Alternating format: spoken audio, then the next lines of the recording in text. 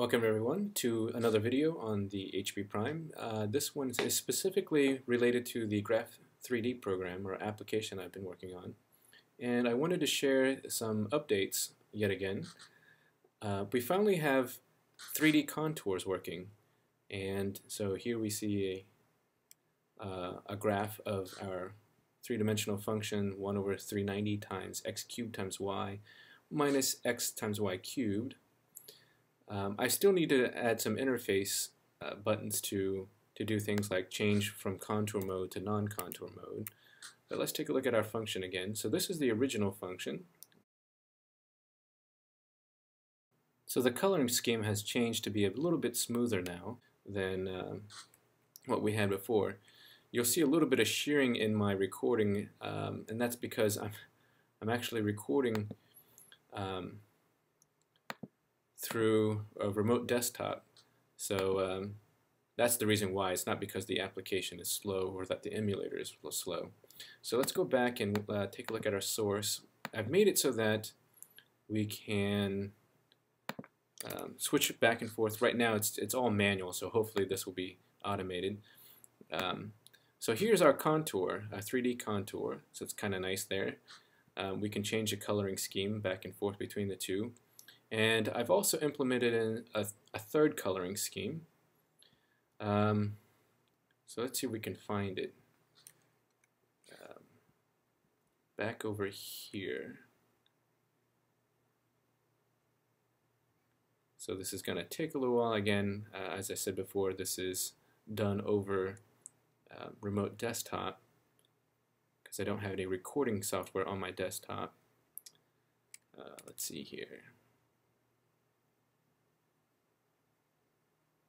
Of course, the faster thing is just to edit the actual source and then copy it over, but who needs fast, right? So here we are. Let's uncomment some of these lines here.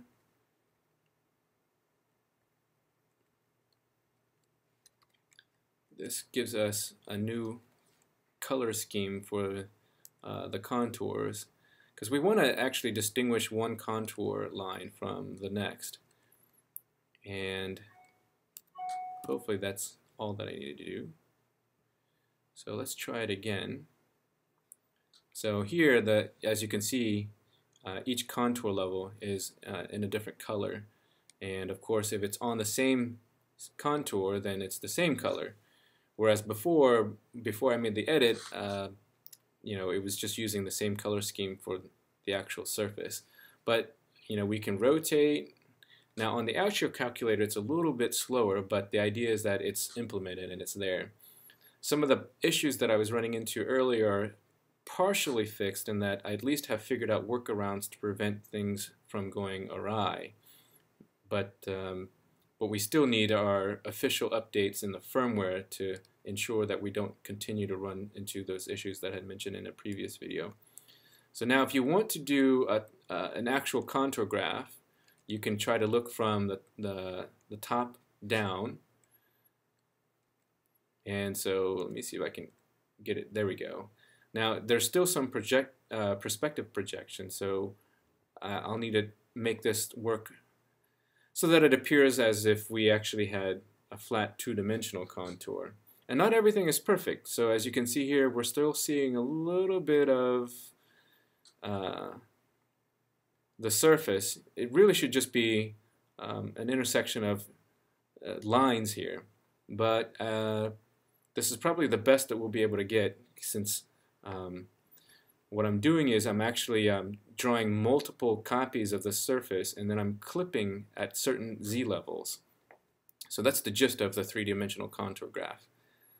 So I do have source for this. I'll be posting it up soon on the forums. Right now there probably won't be any link in the description, but if you check back in a couple days, I'll update the description for access to the code. So thank you for tuning in, and I will catch you all next video.